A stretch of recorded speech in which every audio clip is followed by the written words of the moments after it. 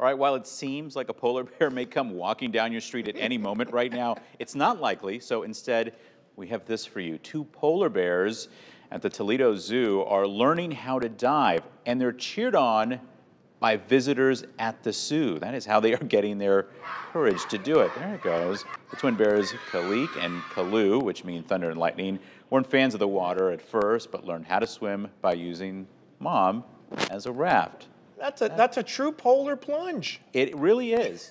They'd love it out here too. I would Come on say down to so. the Quad Cities.